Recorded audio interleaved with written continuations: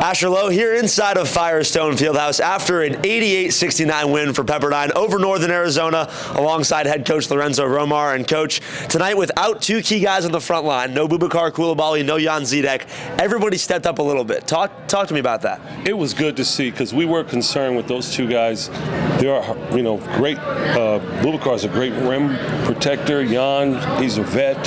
We know he can score points, but I thought our guys collectively went out and really worked hard, especially on the defensive end, and I thought we shared the ball.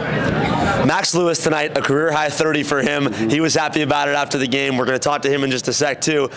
Speak to me about his year 1 to year 2 growth.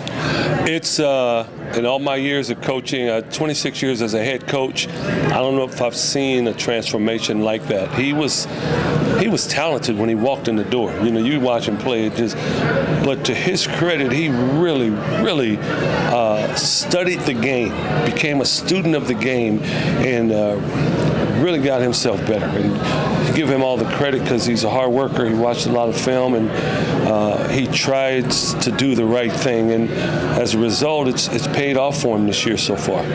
Congrats on the win, Coach. Back at it on Tuesday. Stick around as we talk to Max Lewis. Asher Lowe here inside of Firestone Fieldhouse after an 88-69 win for the Waves over Northern Arizona alongside Max Lewis. A career-high 30 points tonight for you, Max. Everything was flowing offensively for you. Sir.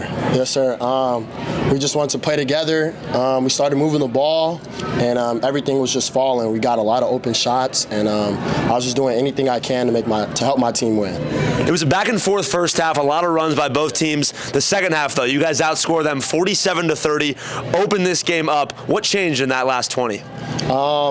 Well, the big on the other team was getting a lot of rebounds in the first half, so we boxed him out. He had 0 the second half, so we just did whatever we can to get him off the boards, and we just played defense and made every open shot we can and just moved the ball and played together as one, like we supposed to.